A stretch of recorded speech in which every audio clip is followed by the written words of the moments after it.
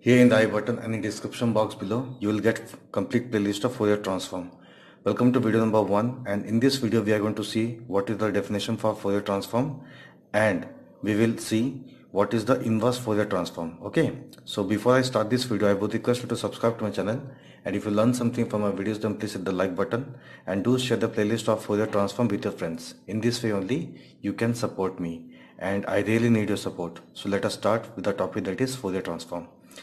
Let's say you have a function that is f of x. Okay, you need to find the Fourier transform for the function f of x. So the function fs, okay, here f is capital. Okay, this fs is defined. Okay, the function fs, okay, which is Fourier transform of f of x, is defined by f of s, okay, is equals to integration minus infinity to plus infinity f of x into e to the power isx dx. Okay, yes, let's say you have a function f of x, okay, and you need to find the Fourier transform for this function f of x. So Fourier transform for f of x is f of s. Okay, yes, here in the function f of x, f is small, but in the function f of s, here f is capital. Okay, if f of s, okay, yes, if somewhere is written that is f of s, it means it is the Fourier transform of some function f of x. Okay, so the Fourier transform is defined by f of s equals to integration minus infinity to plus infinity f of x into e to the power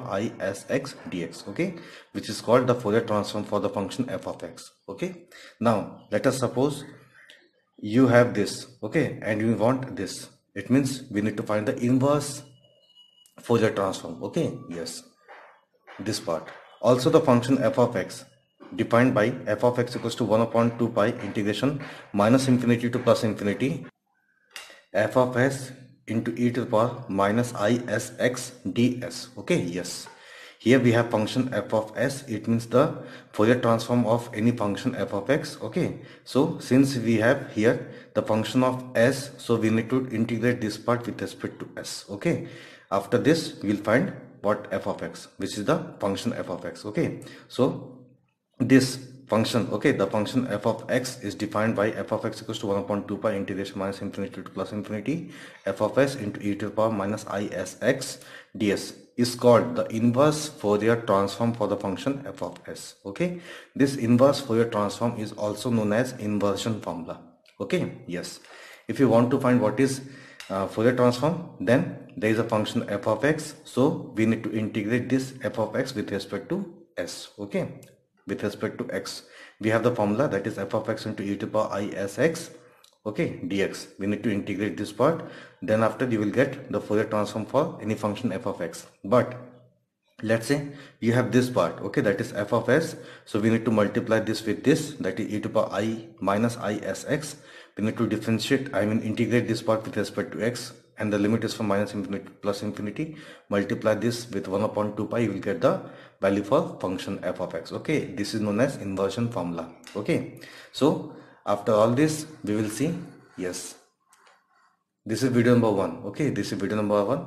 In the video number 2, yes, we are going to solve this very important problem. Okay, in the Fourier transform, we are going to solve these two very important problems. Okay, so in video number 2, you are going to get this problem, and in video number 3, you are going to get this second problem. Okay, and I'm sure after solving these two problems, you will be in a very good condition to solve such type of problems which belongs to Fourier transform. Okay, the first problem says find the Fourier transform of f of x equals to 1 when the, yes, here you can see mod of x is less than 1. Okay, here we have mod of x. Okay, and f of x becomes 0 when the mod of x is greater than 1.